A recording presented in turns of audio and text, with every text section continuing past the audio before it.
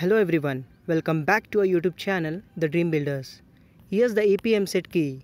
It has been released just now by the Eamcet. So visit the official website, the link is given in the description. So when you visit this website, this is how the interface looks like.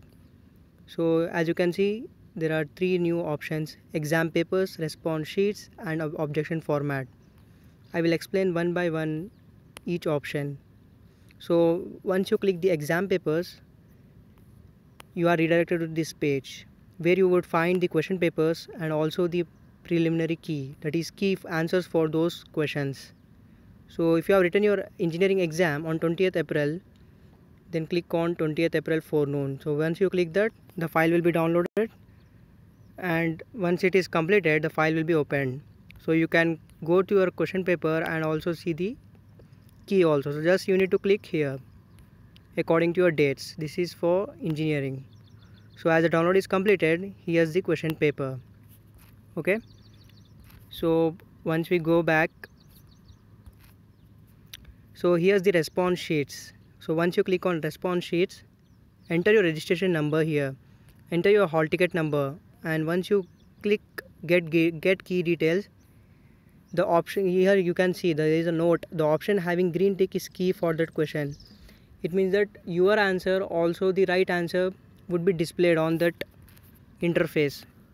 So it is a very good way to get your score.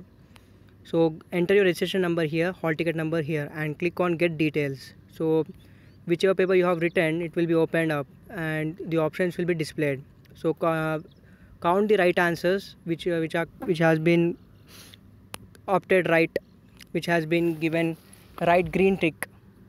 Okay, so if you're having any doubts, you can comment below. So once you go back, you can also see the objection format.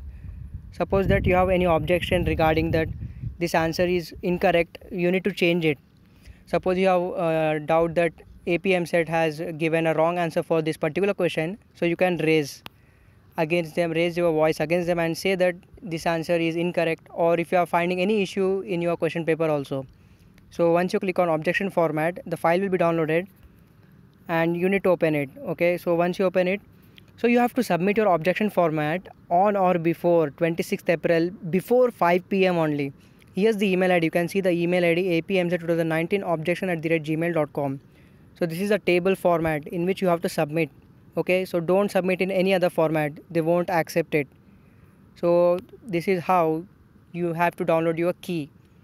So comment your score, total score you have secured in the Eamcet 2019, and best of luck for TSMC 2019. And if you are new to this channel, make sure to subscribe this YouTube channel, The Dream Builders. Leave a like below. Thanks for watching.